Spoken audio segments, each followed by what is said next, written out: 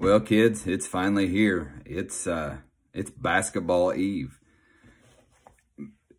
This week of basketball in Southern Indiana, how did the stars align to where we get these many great matchups in the very first week of the season? You know, we're going to look at two games on this little video here. First game we're going to look at is Lagodi hosting North Davies.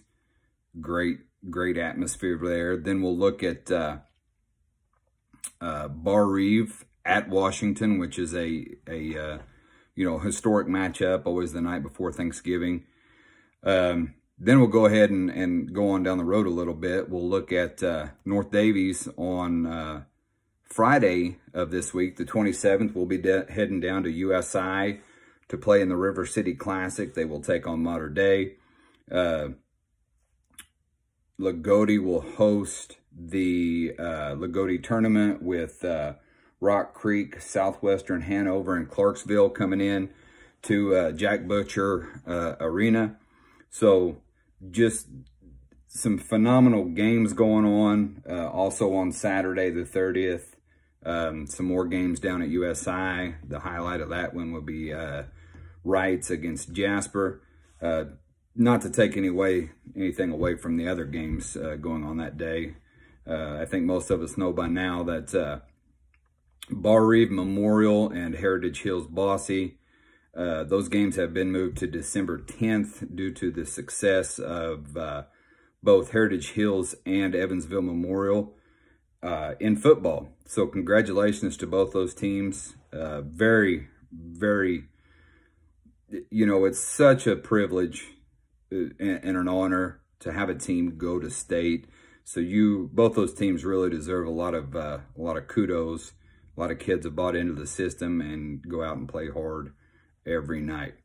But as much as I love football, I am a football guy. It is basketball season to me. So with that being said, let's take a look at Lagodi hosting North Davies. You know, both teams return just a slew of experienced guys.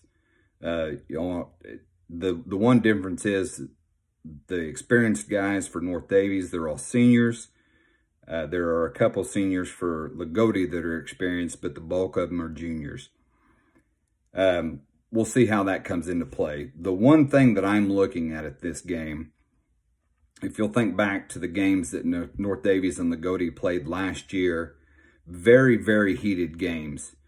And honestly, in the end, it came down to one team lost their cool, which in the end turned into a loss on the court.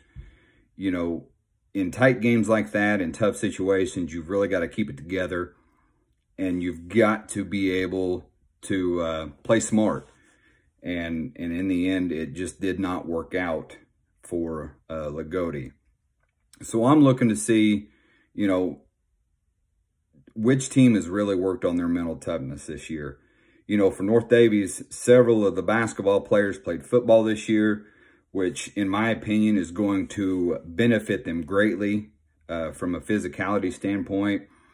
Lagodi will be physical, but they're really going to need that physical play when they take on Mater Dei.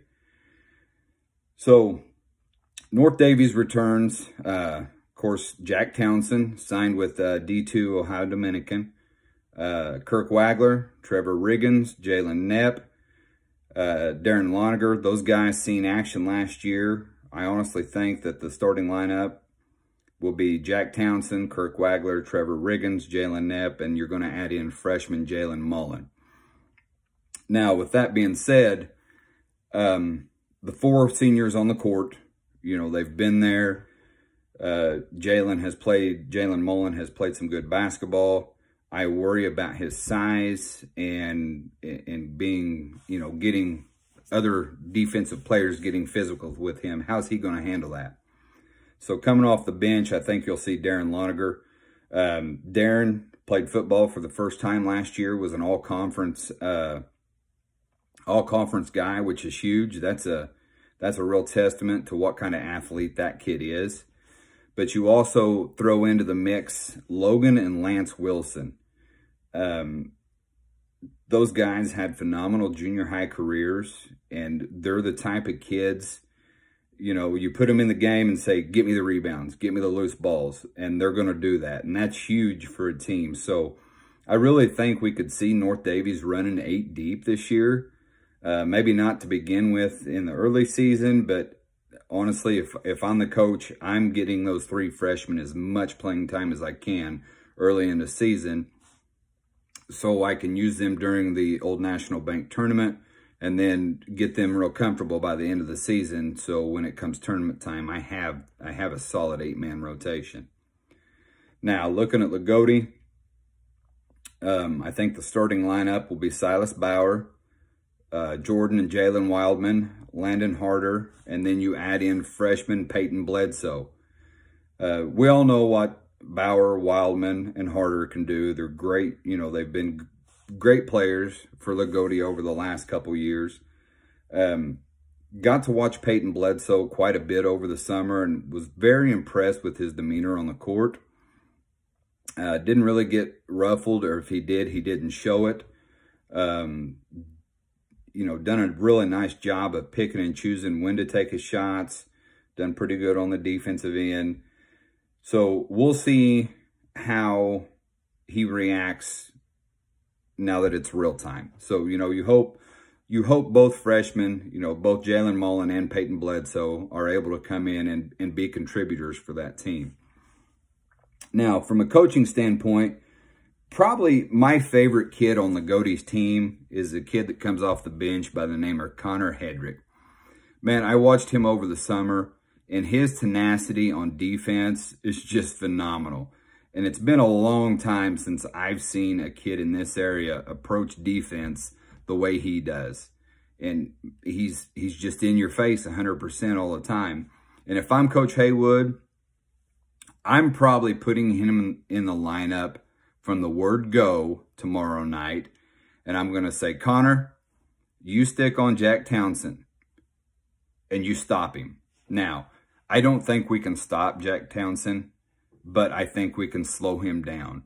And Connor Hedrick is the type of kid that can do that. So, you know, honestly, coming into this game, it is a battle. We've got a new coach over at Lagodi, and Coach Haywood.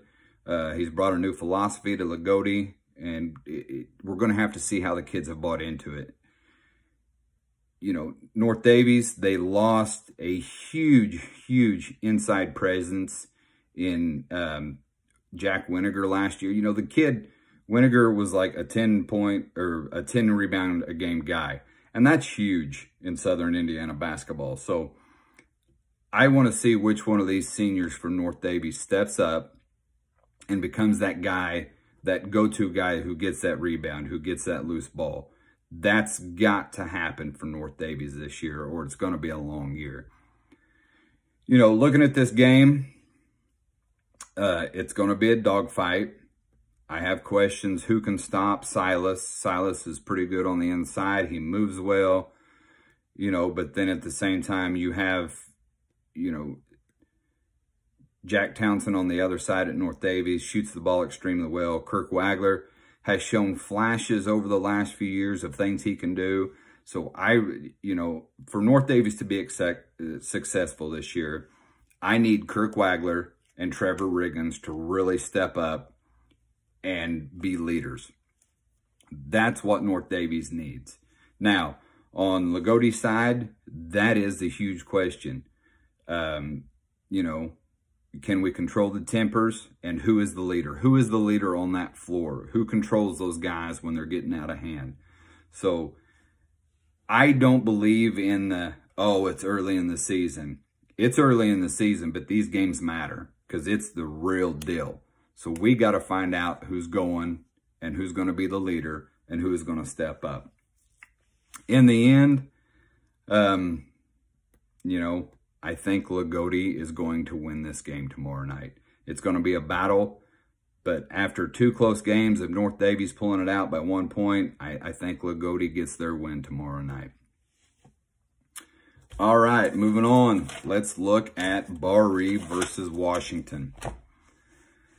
Looking at Washington, you know, Washington had some tremendous size in Hunter Killian and, oh, just went and forgot his name. Anyway, it'll come to me in a minute. But the good news for Washington is they returned Grant Niehaus, of course, going to play some NAIA ball out west. You know, Niehaus, about 6'2", tremendous, you know, he's a tremendous basketball player. And it's my understanding he's a better soccer player than he is basketball, which says a lot about his athletic ability. But handles the ball well, shoots the ball well, is able to score real well. So, he, you know, once again, in his senior season, Grant Niehaus is going to be looked at. You know, that's their leader. We know that Grant Niehaus is the leader on the floor for the Hatchets. Trey Reed, you know, he's probably the biggest kid that Washington has, probably around 6'5", you know, 6'4", 6'5", somewhere in there. He's going to have a big season for the Hatchets also, because the Hatchets lost a lot of kids, not only to graduation, but a couple transferred out for either football or, you know, academic reasons. They transferred out for academic reasons. And so, you know, we're looking for some kids to step up. You know, Kiowa Jones has been there. He's been a part of the team for a couple years. You know, can he step in and give some good minutes? Lance Roach, another big kid. He's probably around 6'3", 6'4". Can he come in and give good minutes? But there are two kids at Washington, two freshmen. And this area is loaded with freshman talent that are going to be, I think they're going to be phenomenal basketball players over the course. You know, you look at Bledsoe at Lagodi, Mullen at North Davies. At Washington, you have a kid by the name of Austin Brower and Bryson Knighty. Both of them good-sized kids. Both of them, you know, freshmen, 6'2", 6'3", somewhere in there, but can play basketball. So you got to wonder if Coach Miller, you know, gets them some time and gets them acclimated to the game to see how they can actually, you know, help out. So I have a lot of questions about Washington, just, you know, who are going to fill, you know, we know Niehaus and Reed are starting, but who's going to fill those other three starting spots, and how is that going to work out? So there's a little bit to left, you know, there's some questions there with that one. Bar-Reeve, of course, we all know Bar-Reeve lost in semi-state lost in state to Fort Wayne Blackhawk, you know, by about 20 points. Wasn't a real good outing by the Vikings, but, you know, once again, what an honor to get to play in a state championship game up at Bankers Life Fieldhouse. Looking at the returners, for Bar-Reeve, you have 6'8" Keegan O'Neal, who's signed to play with D2 U Indy. Bryson Graber, the kid, Bryson's a junior. The court vision is phenomenal. It's crazy. Hagan Knapp, sophomore Hagan Knapp. Hagan is getting some looks from some D1 schools. You know, so his ceiling is it's pretty high right now. You know, so it depends on how much he wants to put into it to how far he'll go. But those are your three main returners from last year. A kid I was pretty impressed with over the summer, Jacob Wagler, played some very good basketball over the summer, looked pretty good in the scrimmage last Saturday. He is you know, he's a very good three-point shooter. So you'll look to him, you know, to get those three-point shots, but he moves pretty well without the ball also. Filling that fifth starter spot will be Devin Graber.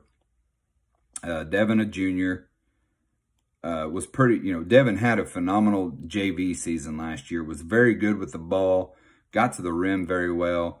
So, you know, the one thing you have to look at is how these kids mesh together, you know, and how they play. Over the summer, they played very well together, you know, but now that it's the real deal and wins and losses matter during the season, you know, I have no doubt in my mind that Keegan O'Neal and Bryson Graber are going to lead this team. You know, when things are going bad, both of them are going to step up and help pull the other guys back in. But you've got, you know, you're looking another kid that could come off the bench in Jamison Miller.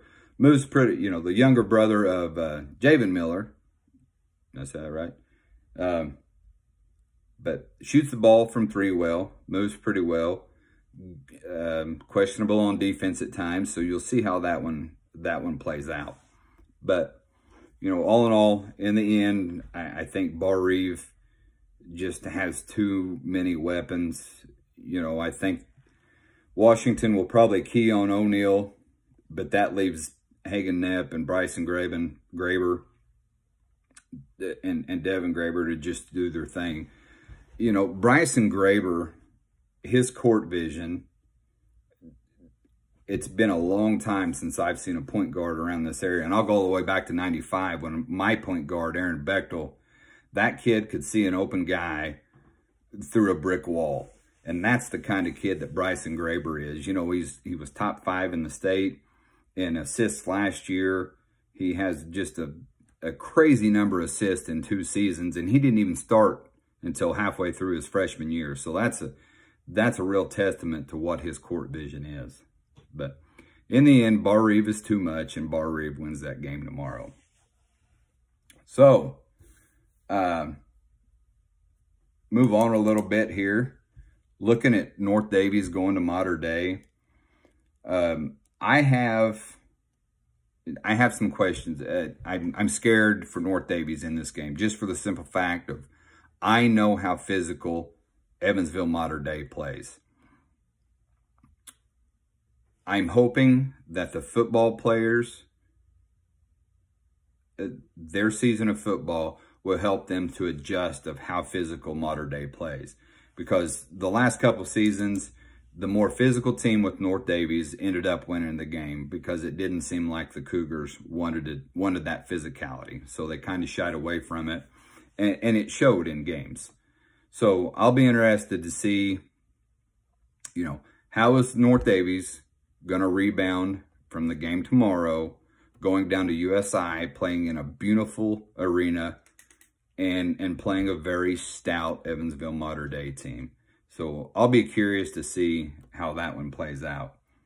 You know, Lagodi, very first game of the Lagodi tournament, they're taking on Rock Creek. And if I'm not mistaken, Rock Creek returns a 6'8" kid this year that was pretty talented.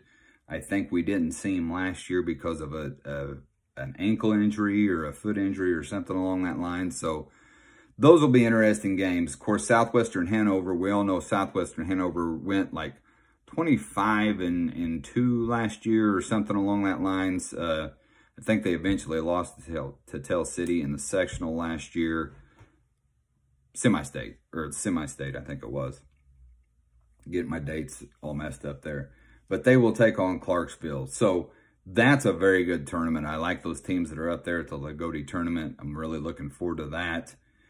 And, you know, and then later on that afternoon, I'll be heading back down to Evansville to catch the matinee games there in the evening at the River City Shootout. Well, there it is. I know I've, as usual, I gave my opinion, and I'm going to be told how much of a moron I am. So, you know, let me have it. Let me know what you think, and we will talk here in a couple days. Have a happy Thanksgiving, everybody.